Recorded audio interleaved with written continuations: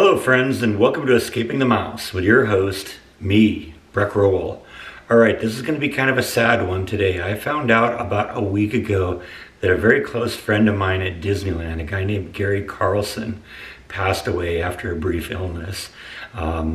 Gary was one of the mechanics at Disneyland, and he was the guy who was responsible for making sure that when the floats went out for our parades, that the audio worked properly. The audio system on the floats is very, very complex because it has to be able to synchronize with the music being broadcast through the speakers along the parade route. And of course, each float had its own music, so as the floats proceeded down the parade route, they would move from zone to zone to zone, and the speaker had to be playing the right music for that particular zone, for that particular float, and it had to remain sunk up with the audio that was being broadcast from the float. And it was a very complex procedure, and Gary was the guy who made sure everything was working, and when it wasn't working, he was the one that figured out how to fix it. Now, like I said, he passed away on about January 8th, I believe. That's when I first heard about it. And another friend at Disneyland created a tribute page to Gary on Facebook and has been encouraging people to post videos, post memories, post anything they remember about Gary. And I decided I wanted to produce a video and tell some of my own personal stories of Gary and some of my memories. So this is that video.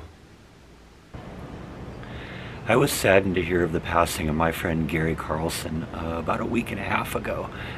Gary was a very special person to me, and I'm grateful that Christina put a Facebook page up to allow some of us to share our memories of Gary. There's so many more memories I have of him, but I'm going to try and share a few of them right now. When I resigned from Disney almost 3 years ago now, I knew before I left the company that Gary was the one person I wanted to say goodbye to.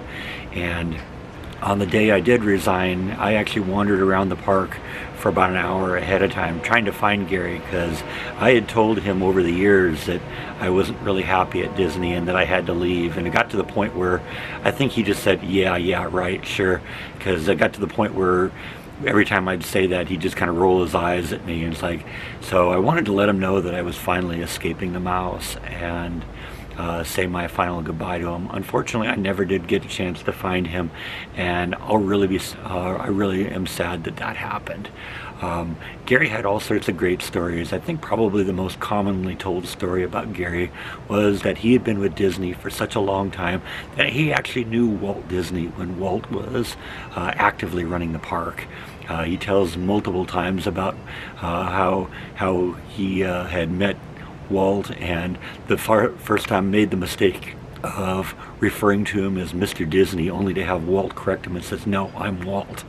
And got to the point where Walt treated people over there almost like family, to the point where he got to know your name, he got to know about your life, and he'd come up to you just out of the blue and just say, "Hi, how you doing, Gary? How's things going? And how's this project going? How's that project going?"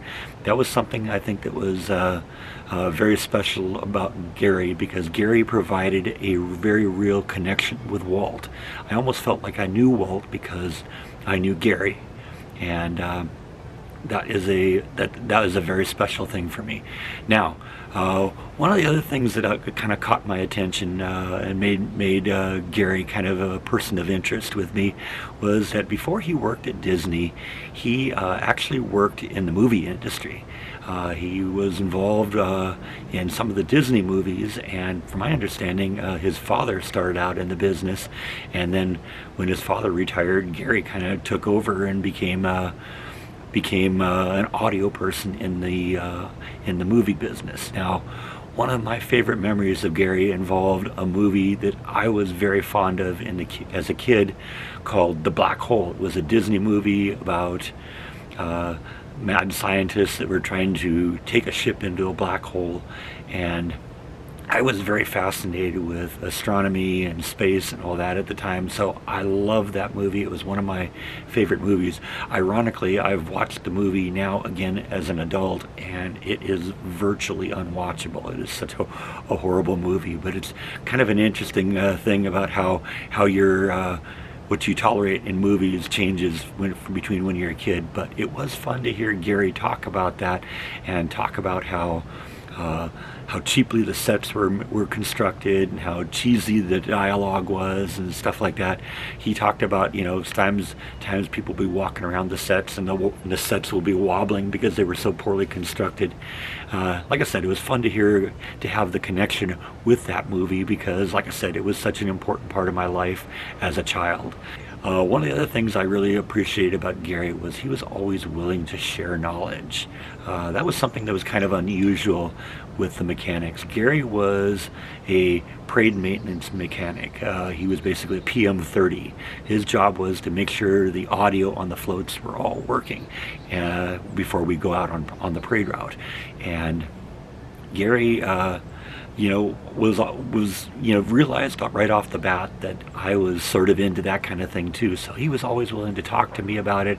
Kind of my way of doing things is I like to understand how things work.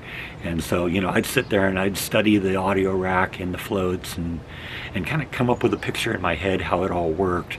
And at that point, I'd discuss it with Gary and try and, get things more accurate and stuff like that.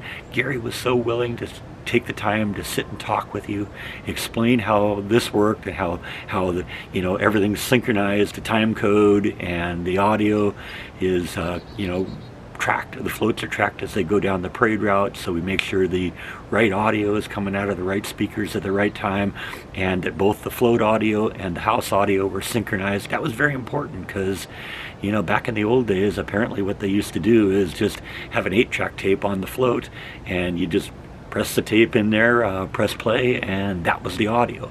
But as time went by, it went way more complicated, and Gary was a master at making those floats dance. And he was also a master at helping people understand them and how things work.